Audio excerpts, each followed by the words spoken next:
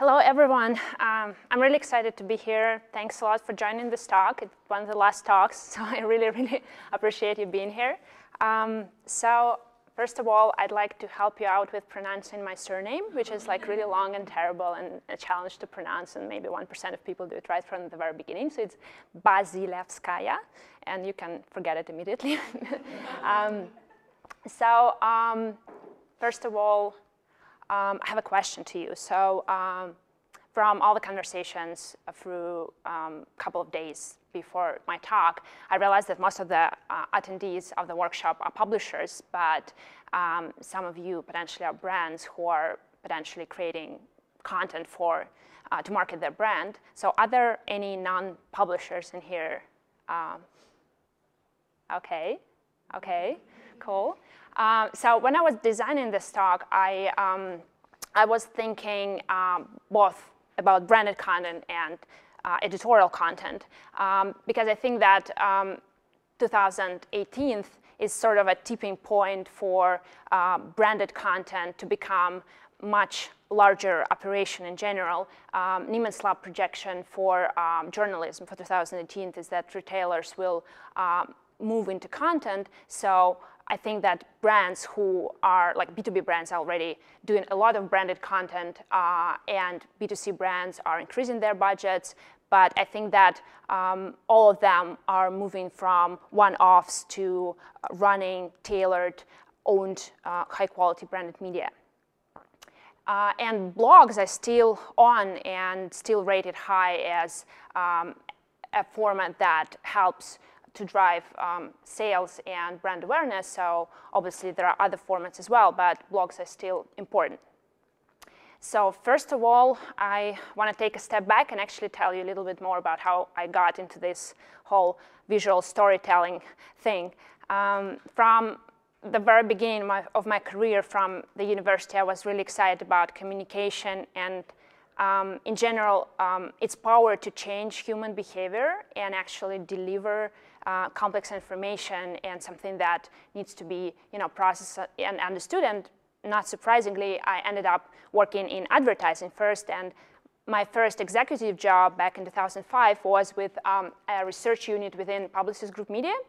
We worked for agencies like Starcom, MediaVest, Leo Burnett, for brands like P&G, Coke, Levi's, and other clients. And my job was to research how media budgets are spent, how creative performs. And one of the particularly exciting studies that we did was dedicated to so-called excellence in craft. Leo Burnett Network has this 7+ ad rating system that is called 7+ because it has these 10 parameters above 7 that indicate the level of creative work, and after 7 it becomes sort of outstanding. And the 7th principle is excellence in craft, which means production value.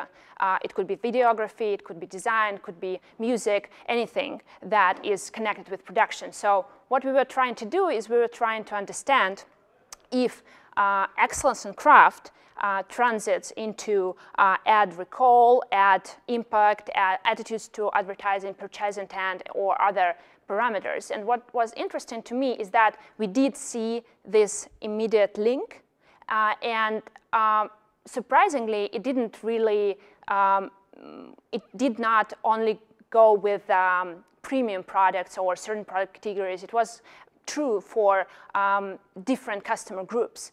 And it was pretty exciting to learn that. And this was the moment when I first realized that design really can impact the actual indicators. Then I actually did potentially very stupid thing. I decided to leave my well-paid job and become a startup co-founder.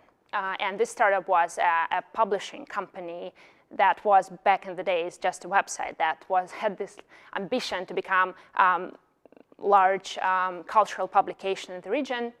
And so I did. I was brought initially to drive revenues, but got really involved in product strategy as well because it was a startup and everybody got involved into everything. So what we did, we actually launched 2 major titles, and they grew into becoming largest digital publications in the region in premium. With 7 million uniques per month, that might not sound much to you with your scale, but in the region, we competed successfully against Condé Nast brands, Hearst brands, Time Out, and a bunch of local players. And after launching licenses, we've expanded to 4 countries and 13 cities. We've also became large and pretty successful branded content producer. So we were doing unique branded content for more than 900 brands and won over 65 ad awards for that, including Cannes Lions, D&A, D1 Show, and so on and so forth, and learned a lot from both branded content and editorial content. Because we were not a license and we just built out CMS from scratch and we had no guidelines and we could do whatever we wanted to do, we were experimenting massively with formats, with how we design content. And first of all, we just designed it better because we thought it a right thing to do if you're a premium publisher. But then we started actually measuring whether design is impacting content performance. And what we learned is that it does. It directly connected to scroll depth and time on the pages when we were comparing off an article that was, had less design involved and more and articles that were better designed. So we also did an interesting study where we exposed a sample of users to more premium and better designed content for a certain period of time, and then tracked whether it impacted their clickability in social because they expected better experience. And we learned that it does. And I think it really similar to a couple of studies I saw when people were connecting display and context advertising into one flow, and actually seeing that people who saw display ads clicked more because they had more trust or more brand awareness. So I think that it's a very similar pattern where people just learn more about the brand or expect a better experience, so it might impact their clicks in other channels as well. So another test we did is that we were trying to understand what is the impact of content design versus editorial quality design. And I would not definitely say that, because I think editorial quality is very, very important. But with some of the stories, we actually saw that people were scoring design like a very important factor, and then it outperformed the overall score and outperformed the editorial quality in this test. With branded content, we also saw the same thing. We did different campaigns. This one done for AquaView with 8 minutes of reading time with 2% conversion rates into eye checks. So it really worked the same way across editorial and branded content. Obviously, with branded content, it's much more of a challenge because people, they want to engage with editorial content much more. So that's how we realized that better visual experience with content is enhancing performance. It needs to be optimized. And I think that that's how it started. But being within a product department of a publishing company, we couldn't really scale this game. We could not do more, and that's why we decided to spin off and launch Setka as a completely separate company. And this is us on our first WordCamp US. So that's how it started. And the talk now. I would like to talk about 3 steps that need to be done to optimize visual experience with your content. And those steps are, first, optimization of your approach to visual expression. Second is optimizing your brand identity, because it's also a part of visual experience with content. And then the third step is basically doing it across all the platforms where the content could be consumed. So optimizing the visual expression itself. Here I would like to divide it into 3 parts. First, I would again want to talk about the why.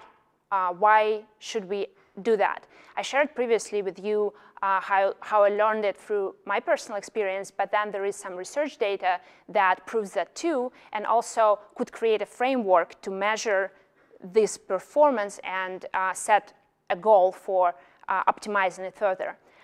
Then what and how, in this part, I would like to highlight which content actually needs to be designed better, because obviously not all the content is worth, special investment into design.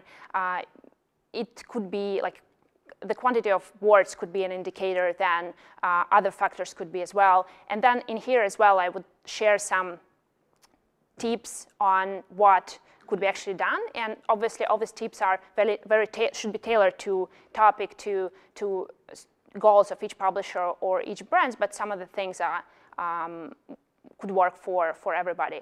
And then where in the process, in content production process, we should make a change to actually apply these learnings. So why? Again,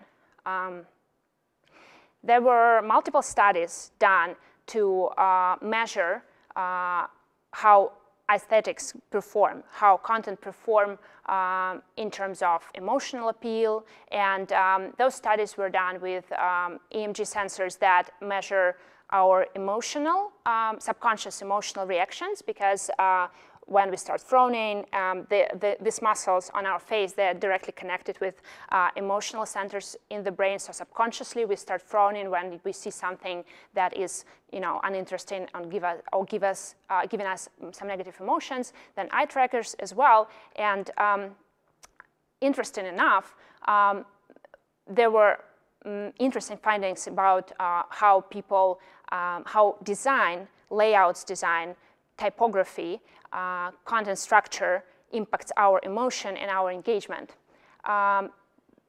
Specifically interesting term here is relative subjective duration. When we are enjoying an activity, we barely notice how time flies, and it was found that we tend to underestimate time when we enjoy doing something. And that is a great indicator of engagement with any activity or content, let's say. And in tests, people were underestimating their reading time by 3 to 5 minutes when exposed to better designed content, which was around 20 to 30% of overall reading time. And interesting enough, their underestimation was in one test 7, and then 2 times, in other tests 2 times higher than for like the other article, which is a massive difference. Apart from engagement, there was emotional connection, and the positive emotions were connected directly to better designed content as well, and high content preferences as well, because people were preferring openly in questionnaires better designed content. And here I'd like to talk about emotional reactions in general. In neuroscience and in psychology, again, there are multiple studies that show that emotions are not a byproduct of our cognition, but actually a gatekeeper to our decision making. So it starts with emotional involvement, and then we analyze information and make a decision. So that is why it's obvious why emotional involvement is directly connected with higher preference. If you ask consumers themselves, they also state that they would prefer better layout, they would prefer content that is more engaging or has a power to hold their attention, or if we talk branded content, if I'm going to follow a company's content, I would prefer to see more polished, curated content. So why content design matters? It matters because it will lead to higher preference, higher time on the page, and higher scroll depth as well. So we, as a tool, we do not gather any data with our clients. So the only data we can analyze is the one that we get from design experiments or with campaigns, like branded content campaigns. So this one done with Middle Eastern native ad network in Geja and with a brand called Karher. And this is the example of this terrible native article that usually are placed with native ad networks, which is very short, completely product focused, doesn't have any editorial value. But then when design was applied to that, it was more engaging in terms of time span, in terms of depth and everything, which is, I think, a good indicator, because when content is even better, it gives you much more space to rise the performance. So what and how, which articles need to be designed, meaning which articles would really rise in their performance if being designed. So the question is whether it is even a challenge to design better content, and are we designing it well enough today? I think that yes, it is a challenge, because currently we are using just a couple of elements, maybe a couple of quotes, couple of customized callouts, couple of images, and that's it. And the best design that really performs needs to be much more tailored to each story, and each story is very different. I like to think of a designer who is not just creating a container for content, but actually making an argument, adding on to the story meaning and to its persuasive power.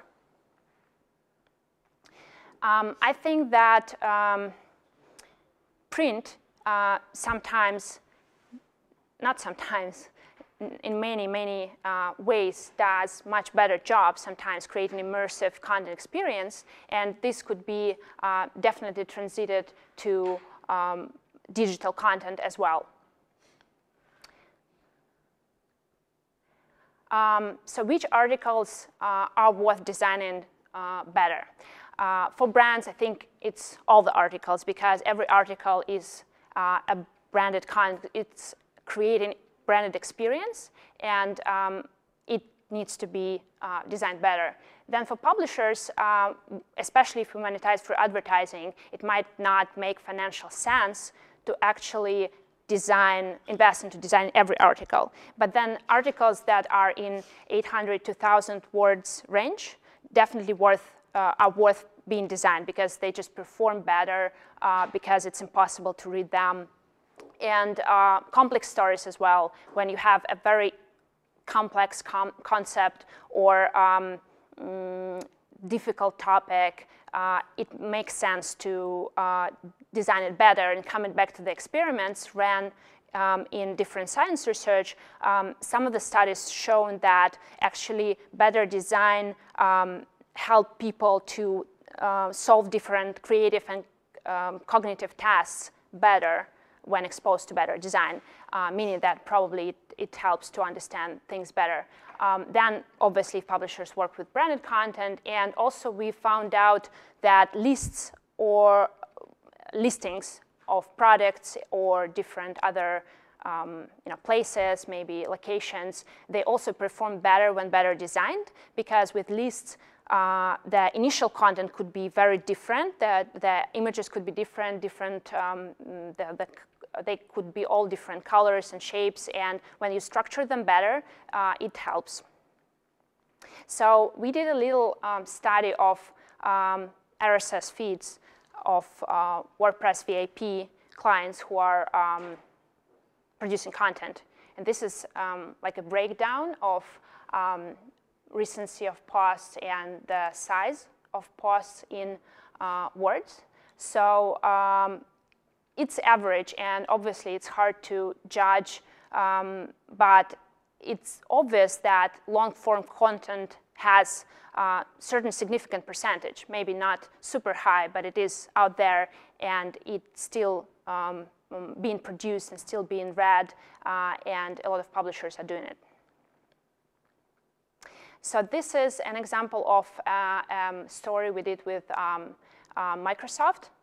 And using this example, I'd like to talk about the actual elements of the article and the sort of eye magnets or different, like there could be illustrations, callouts, or other elements. Those are animated. And we learned, optimizing different articles, editorial and branded, that the optimal range is around from 200 to 300 words when you really need to put something to actually re-engage the user, to get the reader to scroll down. The fold, obviously, it's a very important moment where the immersive layouts work really well. When you get it right from the beginning, it helps to scroll down or something else before the fold. Then immersive layouts in general and this print-like layouts where it's not all squares, they also create this feeling of that you want to scroll deeper and read it through. Obviously, you need to mind CTAs if you have any email subscriptional CTAs, or if you are driving some forms or other action-based items, you need to place them wisely throughout the article. And overall performance is very important as well. The lists. So this one was done with L'Oreal. And in here you see just, like a list of different recommendations and product reviews that coming back to the lists and other formats, you might be doing other formats that could really benefit from better design while having not so many words within them. So it's not only about words, it's about formats and how they could perform better. This is an example of a print article adaptation in the web done by a London-based System magazine, and they were licensing off the content to other countries, and this was done in Singapore. So they were just transiting a print article into an interactive web article across several publications. So now where?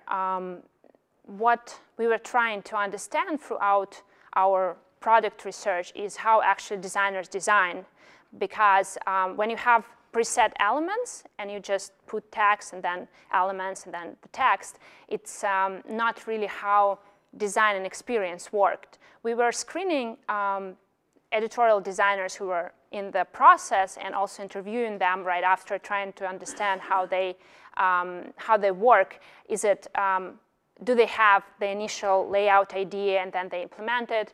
Do they actually change all the things around as they go? And what we learned is that actually it's a lot like editing experience, like text editing experience, when you really change things around, move them around, put different blocks in different places, and it's really important to facilitate this process.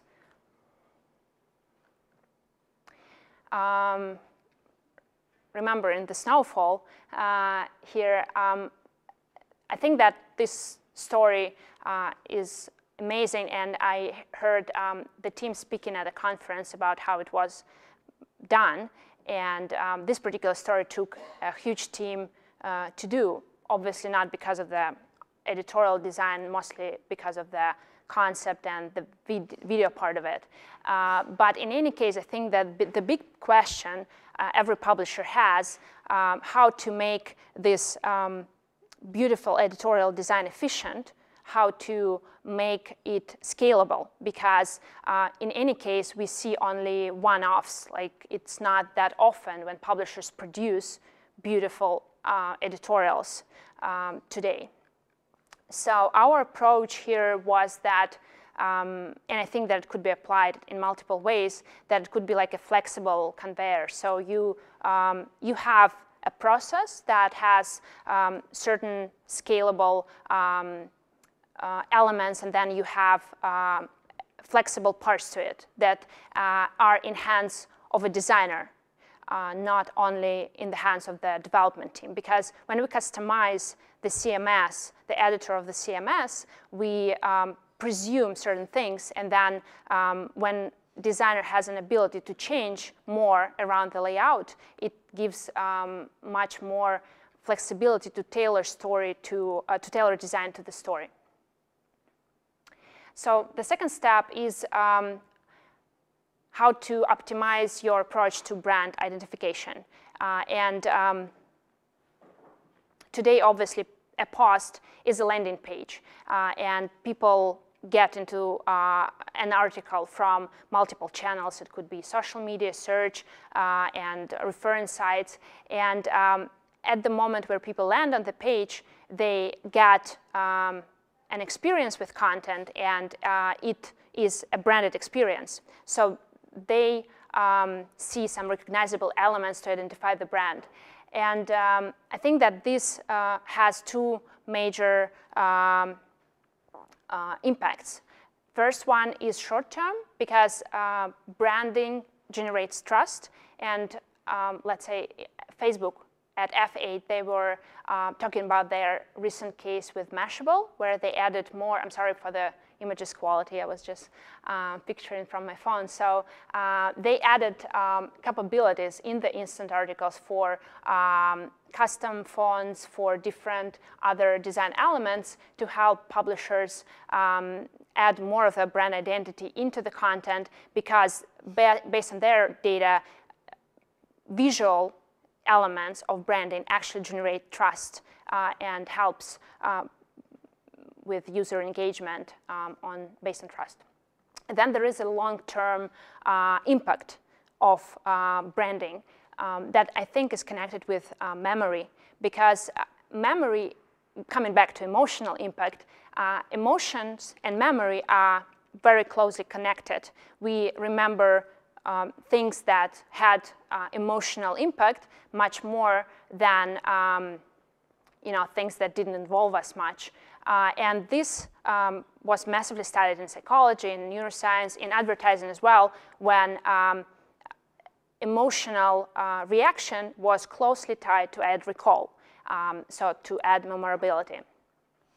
And so with content branding, again, I think that we usually have not a lot of branding elements, maybe quotes, maybe a couple of other elements, but then it doesn't really help to create a very flexible branded experience. And this is an example we did with eBay, with their publication. This is just a part of the different elements that were created and tailored to actual needs. But just imagine that you can play with this system, and it evolves through time and becomes, different. This one was done with Bushwick Daily, which is a hyperlocal publication in Brooklyn.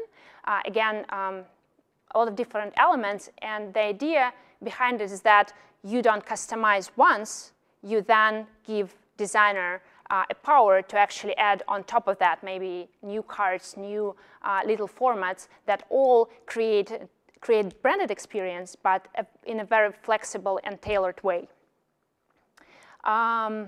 So yeah, I think that branding system could be much more flexible and could evolve much more often.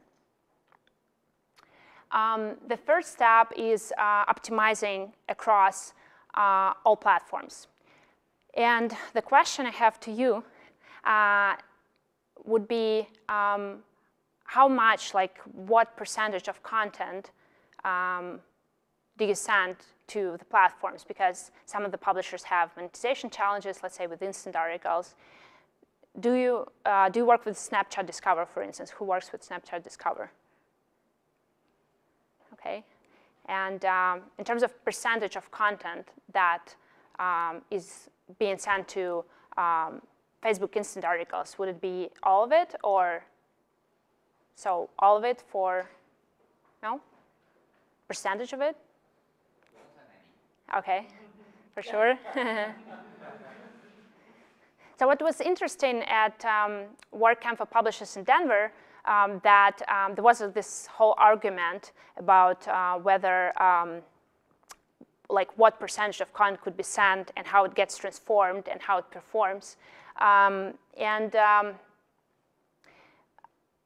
The interesting thing, I think, is that if you compare different platforms, and this is just a comparison of all the features like around typography, around multimedia, and so on and so forth, not getting into the details, it's obvious that both AMP and Apple News give you a lot of flexibility. You can do a lot of things with customized typography, with layouts, with different elements, and so on, but not a lot of publishers are actually using all this potential on a daily basis. And it's like lists, blocks, charts, a lot of things. So again, F8 shown that Facebook is moving from being so restricted to more flexibility, which is also an indicator. Because the argument that was happening at Denver was that whether we should simplify completely to push it to the platforms, or should we actually create great content and care about design more across all the channels. And I think it's like in Gall's law, when a system appears, it usually appears in a very simple way, and then it evolves to become more complex. And I think that that's what happens with multiple platforms, because they become more and more sophisticated to support better design. So this is, for example, an article by the Washington Post featured at Apple News. And then here is this article within Apple News, and here is this article, the same article on the website. And they are different, and I can't really say, but I can presume that potentially they were done specifically, this article was specifically done for Apple News experience, and it's much more immersive than this experience, while it actually could be similarly done and similarly immersive. So what we've been working on is the way how we can actually take this beautiful interactive content and transform it to multiple platforms, keeping the design level at the same design level. So what we do, when we create an article in the editor, we store all the elements separately. So it's like a sort of like a tree-like structure, where then we can actually take them and repackage to every format according to all the protocols. And this enables this seamless transition that hopefully will help both publishers and brands actually keep the editorial design quality across the platforms and use the entire potential that AMP and Apple News are giving to the publishers. Facebook is a little bit less flexible, but potentially could get to more complexity soon. Yeah, sure.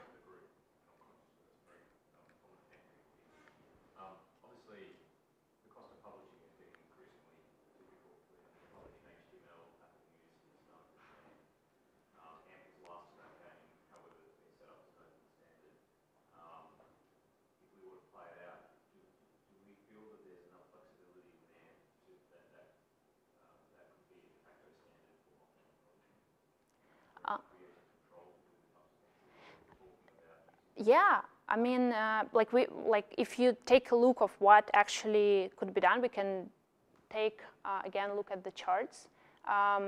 Just everything. So you can actually, customize the typography in any way. You can do layouts in multiple ways. So a lot could be done. Not everything, but so much. And if you look at what's being done, sometimes it's not what it's not even near to what could be done on this platform, you know.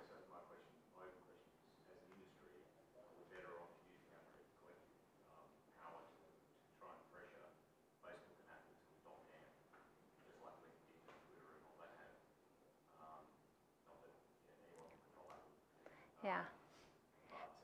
But you know, I feel in my organisation useful we're resisting AMP because you're not quite sure of the commercial benefits that are there just yet. But I think it's an inevitable path, and it obviously offers a better customer experience. So should we just fully embrace it and try to propose it as a de facto standard? No.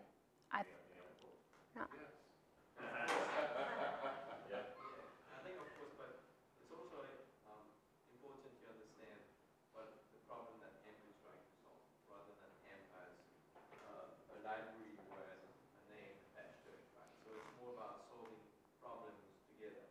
So short answer for me is yes, you know, there should be more people contributing to AMP and to the adoption and working towards the common goal together. You know. Ideally, you wish Facebook and Apple, if that was possible. So.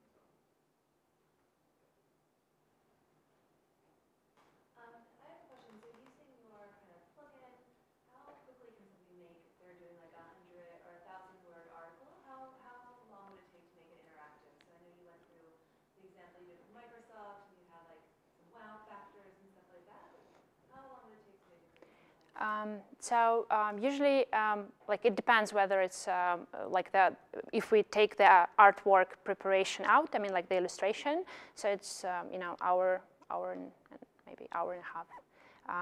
With native ad networks, the speed matters because usually the text comes in before, like the day before it should be placed. So it's pretty fast. And when we were comparing it off, like customized design or when you do like coding around that or short coding, it takes much more hours to make it, and you have to work with a designer and developer at the same time. And here it could be a designer or even an editor who has some, you know, like who is able to work with visuals.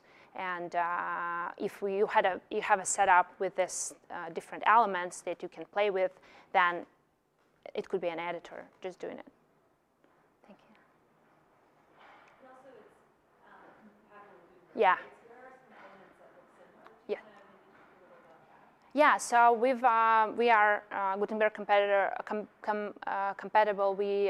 So we are a block that could be added to Gutenberg, and I think that Gutenberg is being a platform that helps you customize on much broader level. But then when you get to actual article layout, you might want to add a little bit more customization that could be done by a designer or an editor without coding background. And then I think it's a perfect combination when you can customize for Gutenberg like around other blocks and other like dynamic elements that are connected with database, and also additional visual elements, and then you can work with the layout with a like designer could do that. Is AMP Stories in your roadmap? We are building now, so like we are very close to launching the actual broader the tool, because we've been doing custom projects. So the data structure I showed you was applied to tailored projects where we were converting to like JSON and native apps, and also to other formats. But now we are scaling it to become an actual tool for all of the customers, and including like AMP. And thank you so much. Thanks for your time.